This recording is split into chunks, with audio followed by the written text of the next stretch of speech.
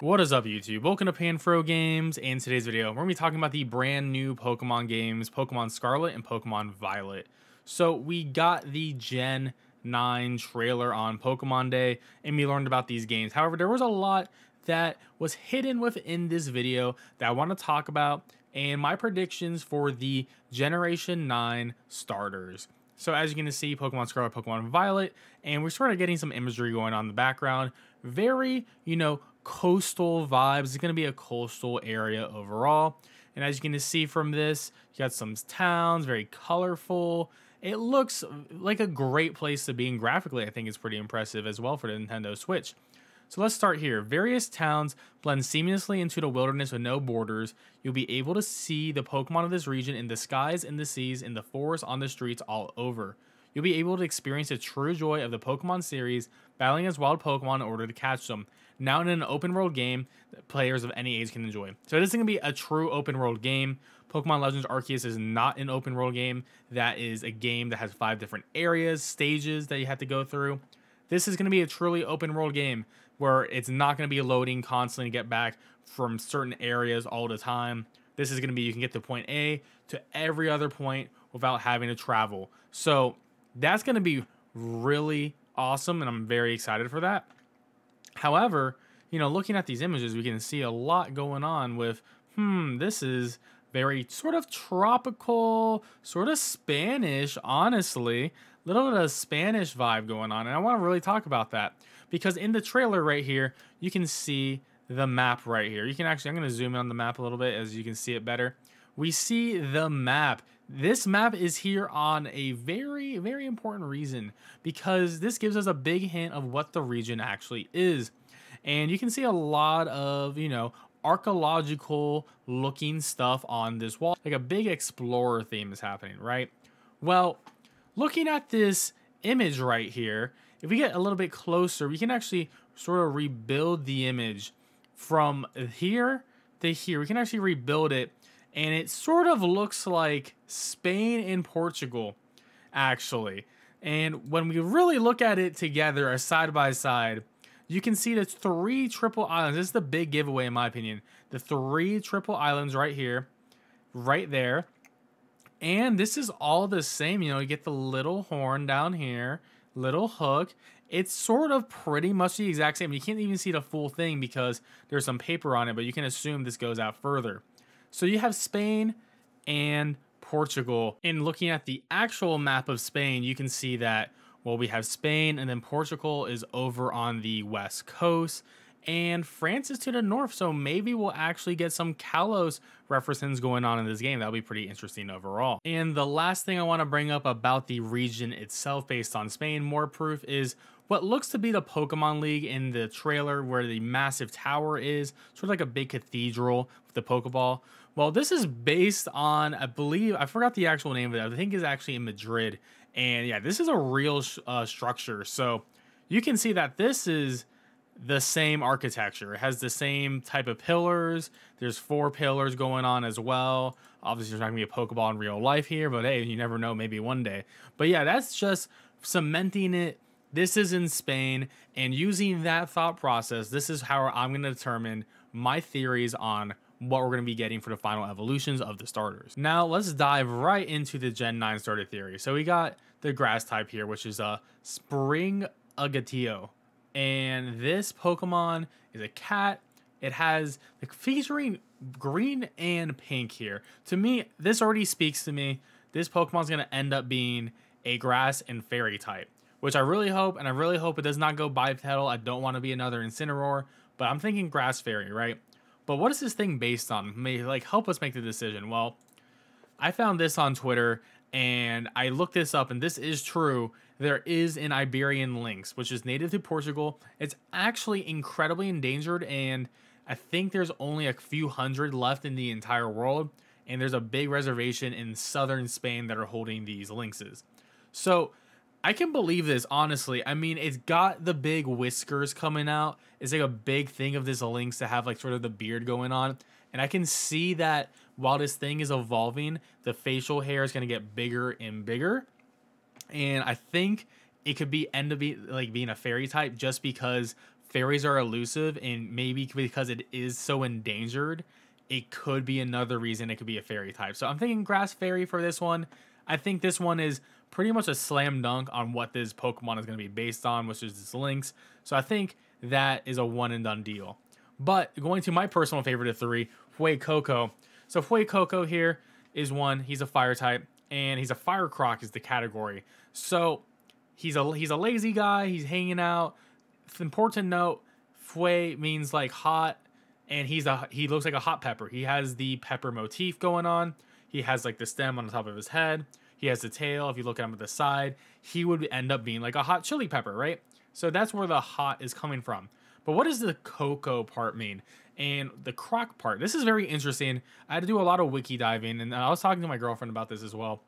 And what I came across is cocoa folklore. So yeah, we're gonna be wiki diving here, and bear with me because this is really interesting. So the cocoa or the coca, also known as Koki, Koku, Kuka, Kuku, and Kuki, is a mythological ghost monster equivalent to the boogeyman found in like essentially in like Spanish countries, like Spanish Portugal areas, right?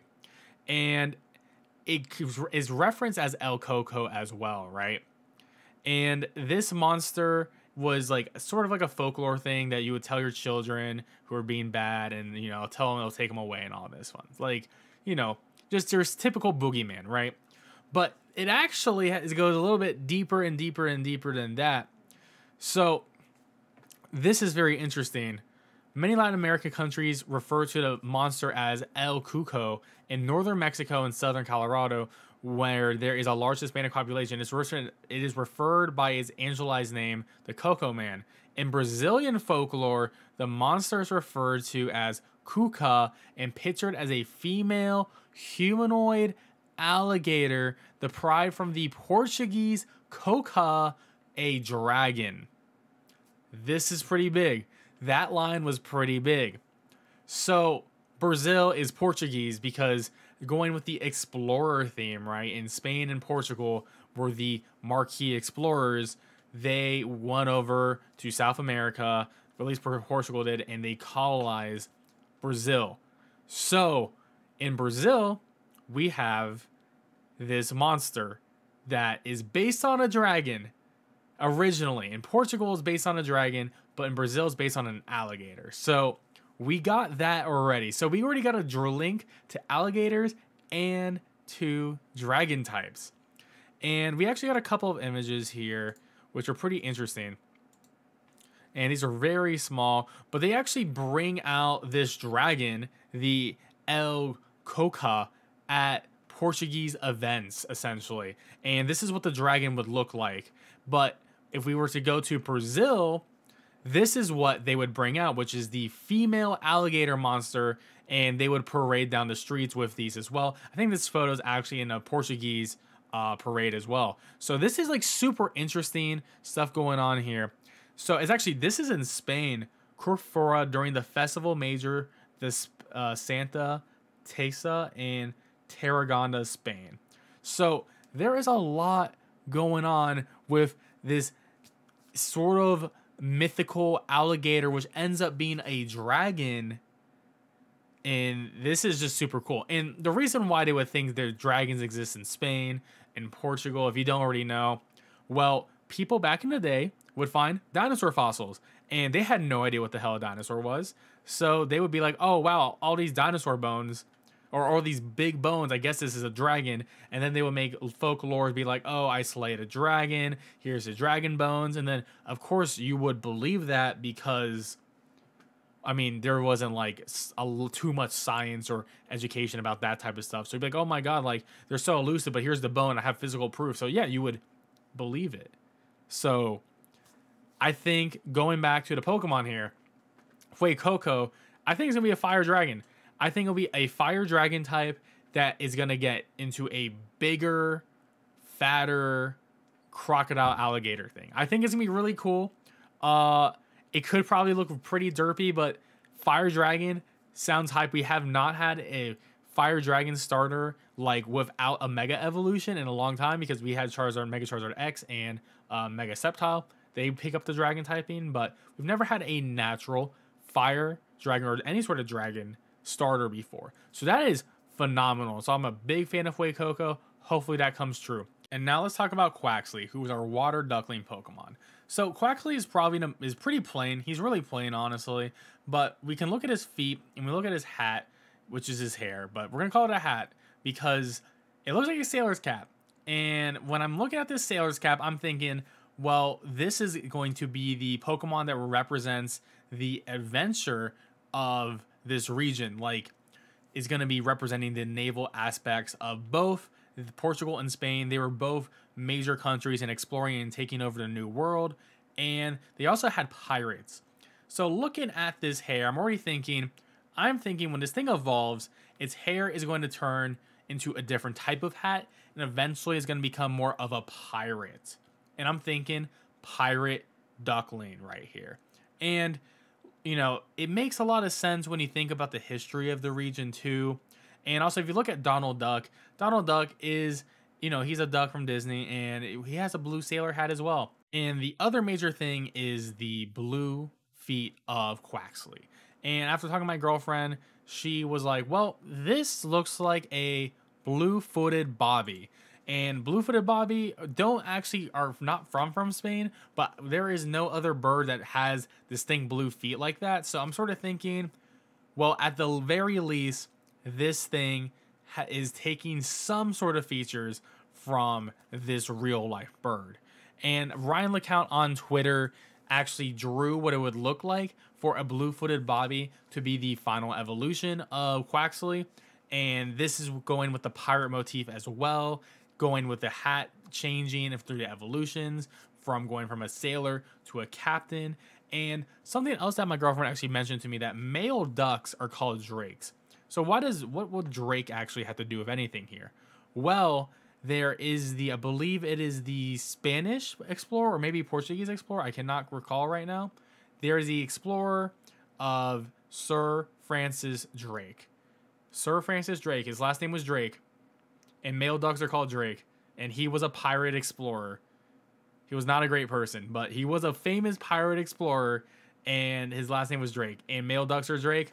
I'm thinking there is a big connection between Quaxly being a pirate explorer theme, getting a pirate hat at the very end on the top of his head. I don't really know what type he's going to be. Water Dark could be a thing. I'd rather have Water Steel, just because, you know, think of like the cutlass you'll have, like the weapons you'll have. I think that would really cool to have like a gun and a sword. He probably wouldn't actually have a gun because, you know, it's a kid's game, but at least having a sword, I think he could end up being a steel type because of that. And it would make a trio with fairy, dragon, and steel. So I'm leaning more towards that for Quaxly being water steel, Fuecoco being fire dragon, and then Sprigatito being grass fairy. Well, guys, let me know in the comment section below what your thoughts on what my idea is for the Gen 9 starters. Let me know what types you think they are or any rationale you may have. But yeah, I'm very excited to explore this region with everyone here. Definitely like this video, subscribe to the channel, and I'll catch you later with more Pokemon action. Peace out and have a great one.